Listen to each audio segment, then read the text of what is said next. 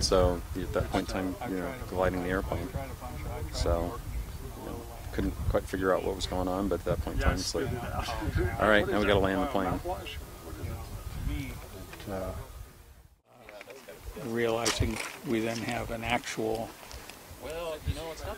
emergency. We did not have a chance to diagnose it at that point, but we knew that it was a bad situation.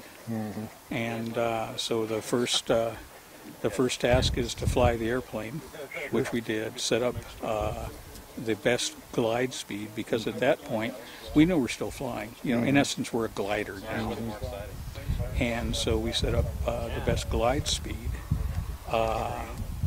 looked for a suitable landing field, and then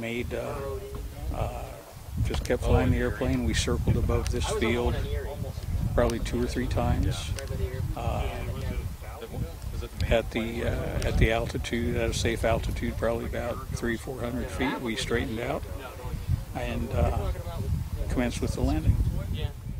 This is an exercise that every pilot from virtually day one of their training and all the way through everything they do in flying, this is something that we practice often.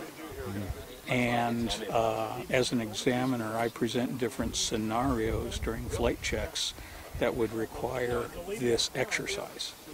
And so in essence, once we realized this is an actual event, our training kicked in, and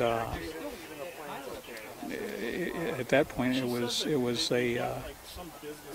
just a normal drill, except that instead of adding power and